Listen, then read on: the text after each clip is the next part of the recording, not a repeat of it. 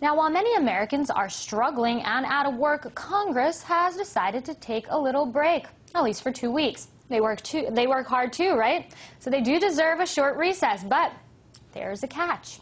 Because more than 200,000 laid-off workers could lose access to unemployment benefits this week because Congress has failed to pass an extension on several programs that expire today, including emergency unemployment compensation. So what could this mean for hundreds of thousands of Americans, and how does politics come into play here? Well, joining me to discuss, Gerald Celente. He's the director of the Trends Research Institute. So, Mr. Celente, Congress is out, so many people unemployed depending on this legislation. What will this mean for people who may lose these benefits? Well, these people are already struggling, so it's going to be very difficult for them.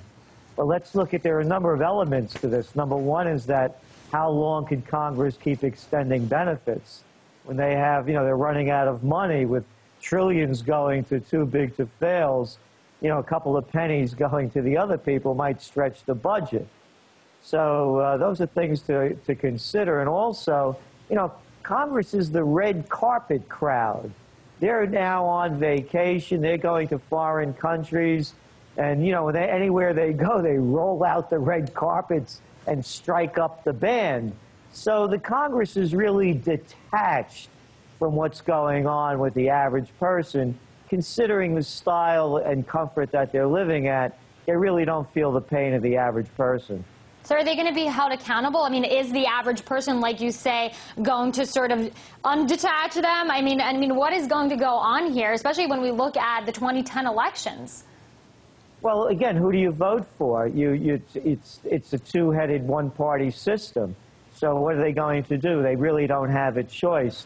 I remember when I was a kid and I used to hear about the former Soviet Union, and they say, oh, they had an election there. 98% of the people got reelected, and they laugh about it. Well, it's the same thing in the United States. 96% of the incumbents get reelected. So people really don't have much of a choice, but keep your eye open on this for this April 15th coming up, tax day. You're going to start seeing more and more protests and a lot of demonstrations. So that's how the people are going to vent their anger. And we will see bigger changes coming probably around 2012. We're forecasting a new third party. Let's make the conversation a bit more broad. You mentioned this earlier, but I want to consider what this could mean for the U.S. management, or in this case, perhaps mismanagement of the U.S. economy, specifically the recovery efforts, when you do, as you said, have so many people dependent on these unemployment benefits, dependent on Congress to do something about their situation. If they fall through the cracks, Congress really doesn't care. Look at the effective unemployment rate. It's around 17%. And again, they only pay lip service to this. The people don't have right now an alternative to go to. Go back to 2006. The war is going on. The Iraq War was going on very heavily. The people voted out the Republicans to end the war. The war is still going on. The Democrats are in. So there's nothing that the average person could do in this situation right now until, again, as we start seeing more demonstrations take place, and that's going to bring about the change. So you think that there will, in fact, be more people getting up and doing something about it, but also some people have called this a political game, passing this legislation, not passing this legislation between Democrats and Republicans. I want you to elaborate on that as well.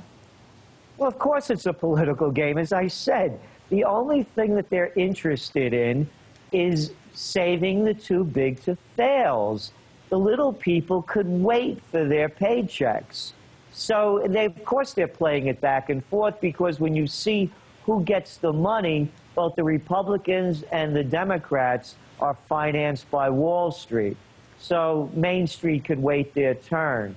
And it is a political football. One will blame the other will blame the other.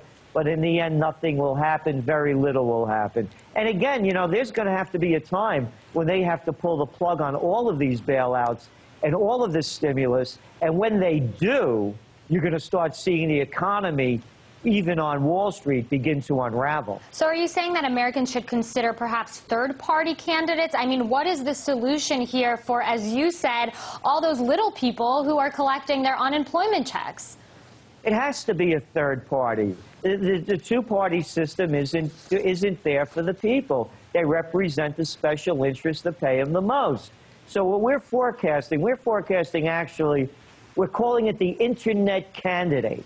We're going to see something we believe, we're forecasting, in 2012 that will really begin to change the system as the way it is now. It can't go on like this with so many people losing so much and so few getting so much. Gerald Celente, always good to have your analysis. Thank you very much.